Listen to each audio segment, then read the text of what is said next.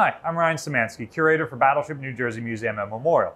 Recently, we got a very interesting question that I think is a good teachable moment and can spark some really interesting discussion, which I love. The question is, if more battleships had been used in the 80s and 90s, like the Iowas, would they have all been turned into museums too? So, the prompt for this question is there were two other Iowa-class battleships under construction, Illinois and Kentucky.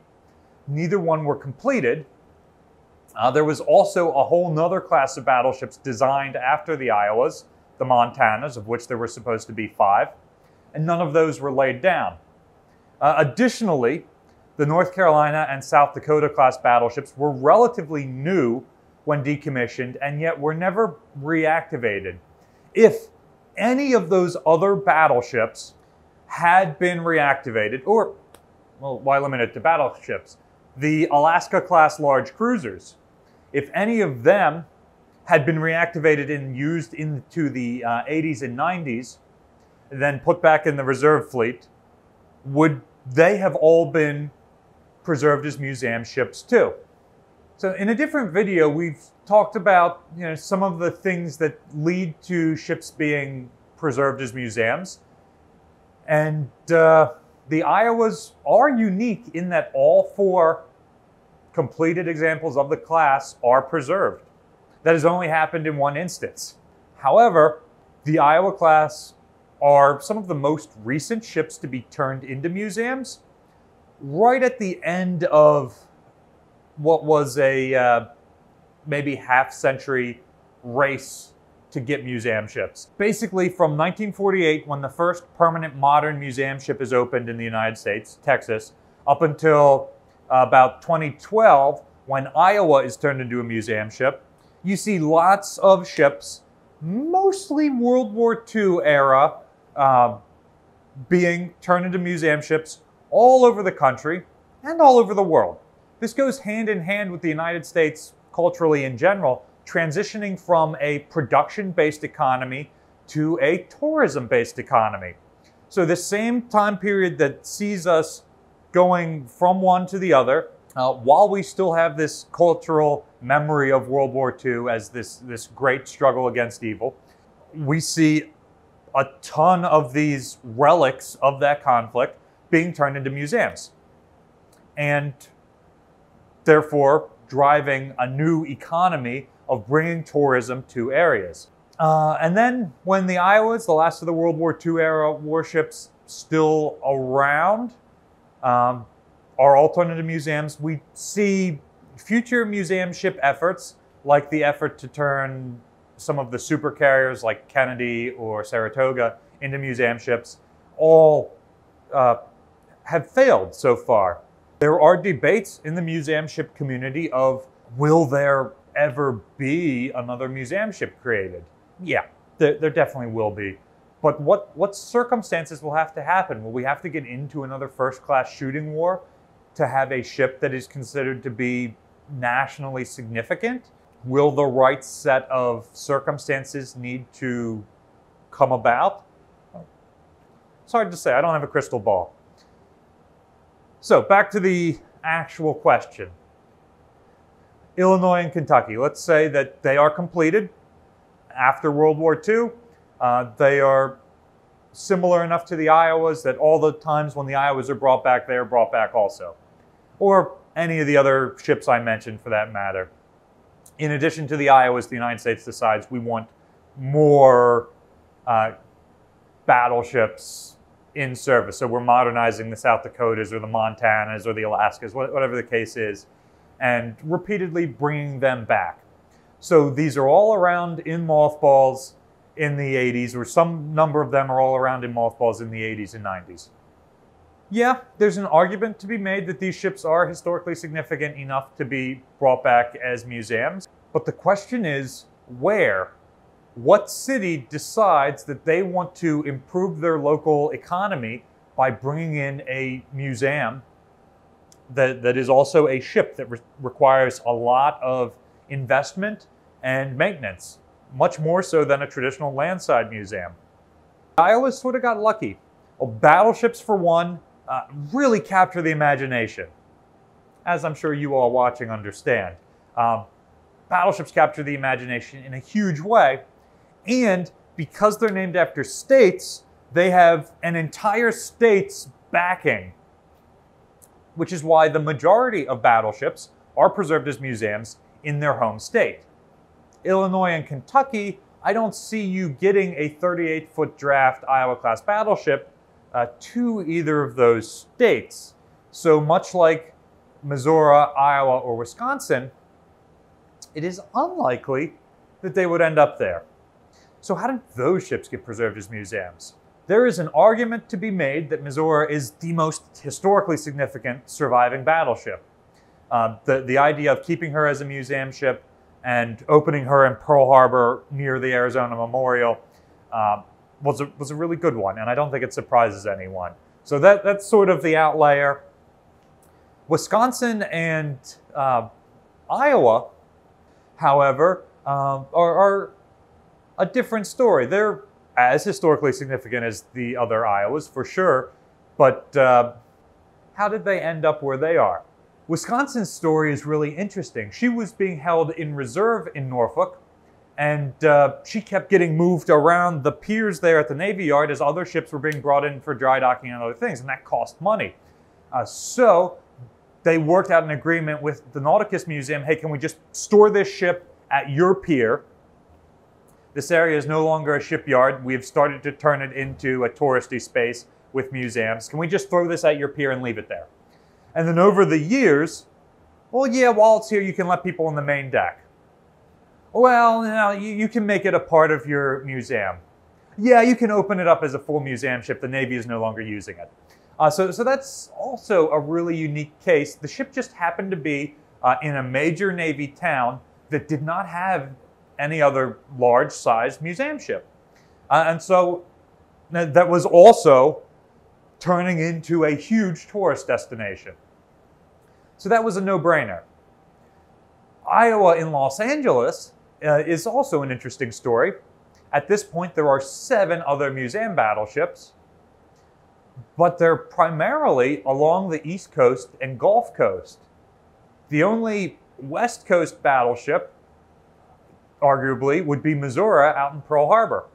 You've got 2 West Coast aircraft carriers in San Diego and San Francisco, but you've got another major waterfront city in Los Angeles that did not have a museum battleship. And Iowa, again, was in the mothball fleet in California, so it was relatively easy to get her to Los Angeles and open her up. And again, Los Angeles has a huge tourist industry, and they're trying to drive that industry by opening museums like her. So, where would you put Illinois and Kentucky? Would some city advocate for acquiring these ships? Because that's what it would take to get them preserved. I don't believe that any of these post-World War II ships would be opened as museums in place of an Iowa. And there's also a debate to be made. Wisconsin was fixed by having the bow of Kentucky put on. If Kentucky is completed, do we even fix Wisconsin? Do we decide in this alternate world that, yeah, we need all these ships. We need more than 4 battleships in the reserve fleet? I think we do. I think if we go through the investment of national treasure to build Illinois and Kentucky, or Montana, or whatever the case is, to reactivate the South Dakotas during the Korean War, and then keep them modernized in reserves as well. Other ships suffered major bow damage, particularly aircraft carriers. Some destroyers were severely damaged in ramming, and rather than take parts from other ships, they are rebuilt. It wasn't a significant amount of Wisconsin that was damaged. It wasn't a tremendously difficult thing to replace the bow. It was just much easier to take a completed bow off Kentucky and put it on Wisconsin. I think Wisconsin would have still been repaired.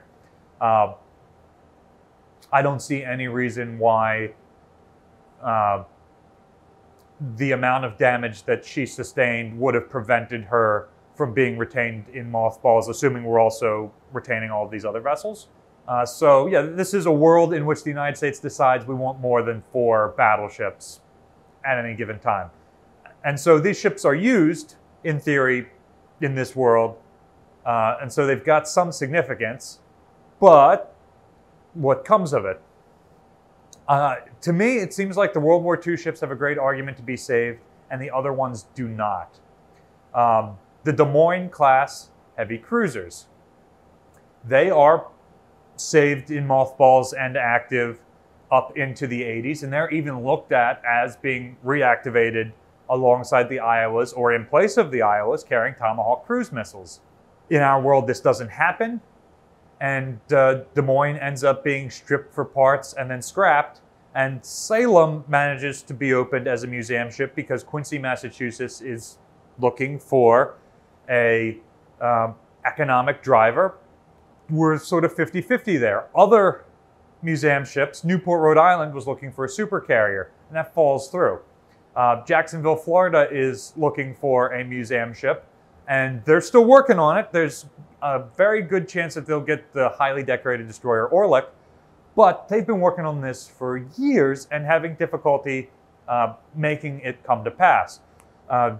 Part of the issue is there is now a density of museum ships. I'm going to leave 2 links in the description below here. One is to the Historic Naval Ships Association page that has a map of where HNSA member ships are, and the other is to the museum ships page, which has a link to where all the museum ships are worldwide on a map. So go ahead and look at those maps and see the concentration of museum ships. It shouldn't come as a surprise that they're primarily in coastal cities around countries, but you'll see they're really close to each other. And a new museum ship wants to come to the Philadelphia-Camden area to open up.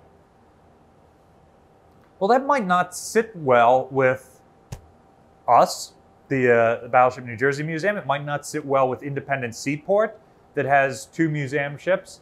It might not sit well with the Philadelphia Ship Preservation Guild, which operates a couple of museum ships in Philadelphia. We already have ships here, and if you open another ship, is that going to take some of our business by going there?